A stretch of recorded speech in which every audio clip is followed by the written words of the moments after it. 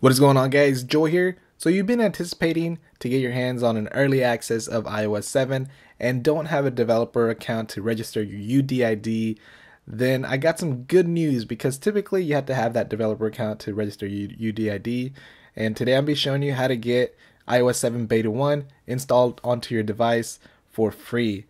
Now, before we do start, there are a few things to note and be cautious about. Do be aware this is currently working for iOS 7 Beta 1, and since it is a beta, there's going to be bugs. And another thing is, this is not guaranteed to work on future betas that are released, so this only works on iOS 7 Beta 1 right now.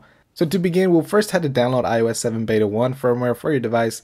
Now, if you're doing this on an iPhone, be sure to select the correct firmware depending if your phone is a GSM model or a CDMA model. Now, after you downloaded your iOS 7 Beta 1 firmware, go ahead and back up your device just in case.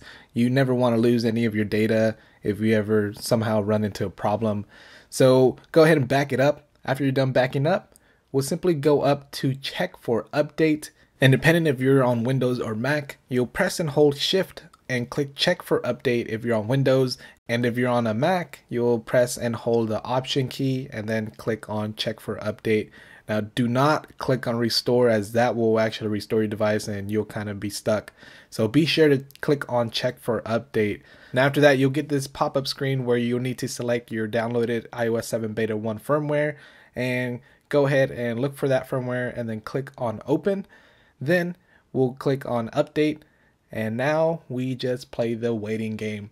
So after all this is going to actually update your device from what you had it. So all your icons and settings and everything is going to stay the same. It's just going to update the firmware to iOS 7 Beta 1. But anyways, I'm going to actually fast forward this just so you won't have to sit through all this. It'll take a couple minutes. So the first thing you'll notice is the new progress bar right here. So this is going to be the new iOS 7 progress bar when you're updating firmwares. So now, after everything is done, you'll see that you have iOS 7 installed on your device, which is pretty awesome. Now you can actually check it out and get a hands-on with it if you've been anticipating to check it out. So this is how you're going to get it for free. Typically you have to pay $99 for a developer account, and then you register your UDIDs to get access to the betas before they're finally released. So iOS 7 will be released in the fall, but for now you'll be able to access Beta 1 on your device without having a registered UDID. So anyways, guys, as always, go ahead and hit that like button if you did like this video. It not only helps me, but it supports the channel as well. Also, if you're not following me yet on any of my social networks, go ahead and follow me on Facebook, Twitter, Google+, Instagram, all that good stuff. Links will be down below in the description. And if you feel like being awesome, go ahead and hit that subscribe button so you'll be notified when I come out with all of my latest videos and future videos on iOS 7. And also check out my previous videos on iOS 7. I have quite a bit. Anyways, guys, thanks a lot for watching, and I will catch you all on the next one. Alright, peace.